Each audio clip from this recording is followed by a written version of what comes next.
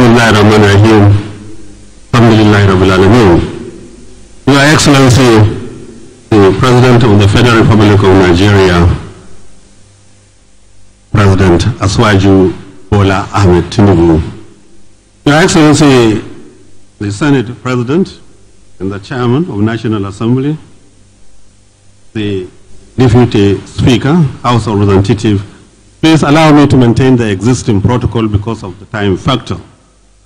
Your Excellency, on behalf of our great party, members of the National Working Committee of our party, and all members of APC in the country, I would like to congratulate you for this very important project.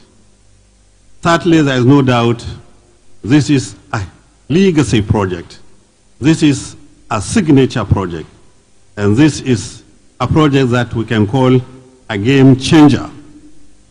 Because it's a project that will transform the socio-economic development, not only across the 8 states that have been mentioned, but across the whole country and even our neighboring countries.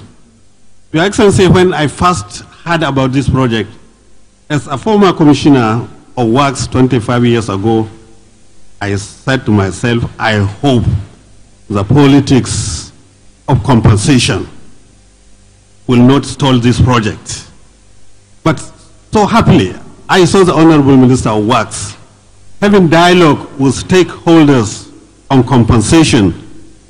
I said, this minister, he knows the road, and we are sure he can construct the road. Your Excellency, we have to congratulate you for this. Our party has enough ingredients to inform members of the public about what our government is doing. We have enough ingredients to educate members of the public.